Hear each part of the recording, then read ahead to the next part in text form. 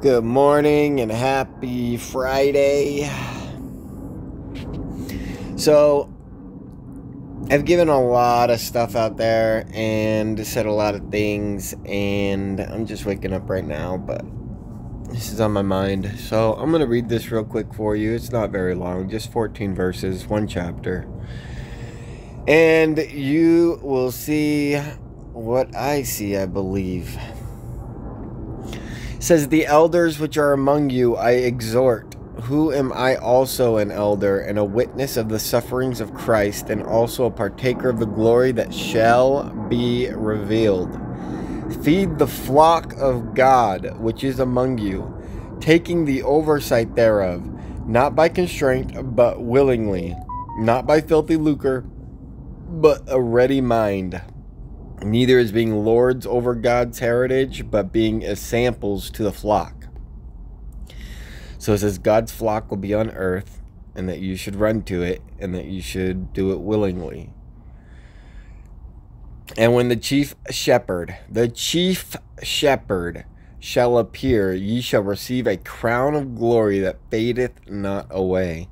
Likewise, ye younger, submit yourselves unto the elder. Yea, all of you, be subject one to another. Be clothed with humility, for God resisteth the proud, and giveth grace to the humble. Humble yourselves, therefore, under the mighty hand of God, that he may exalt you in due time, casting all your care upon him, for he careth for you. Be sober, be vigilant, because your adversary the devil, as a roaring lion, walketh about, seeking whom he may devour.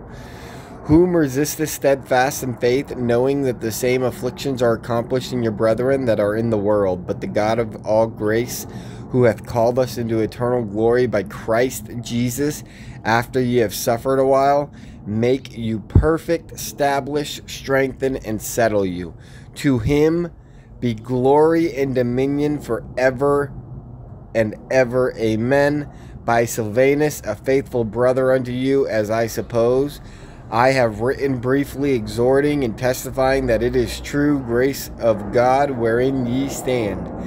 The church is at Babylon, elected together with you, saluteth you, and so doth Marcus, my son." So I am Marcus.